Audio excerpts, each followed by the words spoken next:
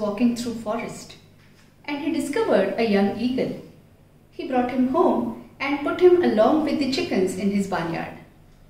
The eagle started eating the chicken feed and started behaving like chickens soon enough. After some days, a naturalist was passing by. He saw the eagle behaving like a chicken and asked the owner, "How come eagle, the king of the birds, is behaving like chicken?" The owner said, "Oh, he's no longer an eagle. He's always been like this. He cannot fly now." The naturalist said, "But he still has the heart of an eagle. Can you give me just 3 days? Let me try out." Both men agreed, and next day the naturalist returned.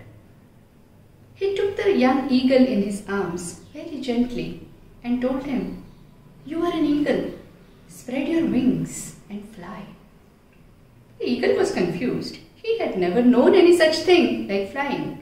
So he just jumped down from the arms of the naturalist and started again playing with the chickens. Second day also went in vain. Third day, the naturalist came again and took the eagle to the high mountains. Sun was rising, weather was beautiful. He held the young eagle up above his head and told him, "You are an eagle. You belong to the sky. Spread your wings and fly." The eagle looked at the sun, trembled a little bit, stretched the wings a little bit, and finally began to fly. Even today, occasionally out of nostalgia, the eagle does come back to meet the owner. But never again after that day has he behaved like a chicken.